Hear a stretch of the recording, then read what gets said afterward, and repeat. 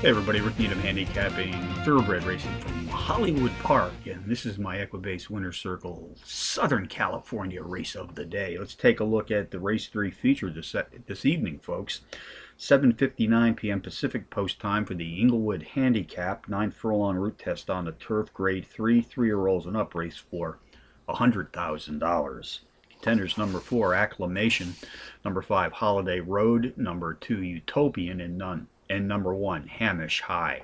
Number 4 Acclamation drops in class by 6 units, qualifies as a Trackmaster Plus Power Pony, is both the overall speed and pace profile leader in this stakes field, racing at today's distance of 9 furlongs on the turf. Has not only hit the board in power run fashion in 5 straight, but all 5 were power run wins.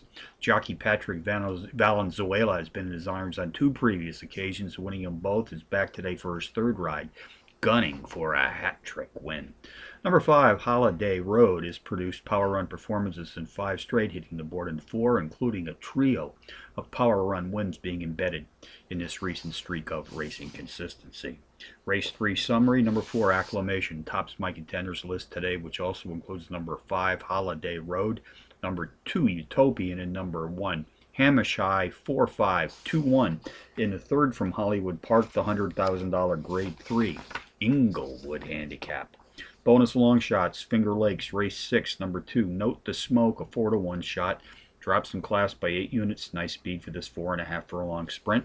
Hawthorne Race Course, race 4, the 12-1 Bomb, number 7 Grand Taurine, the overall speed leader in this claiming field this evening, sprinting at tonight's distance of 7 furlongs on the dirt.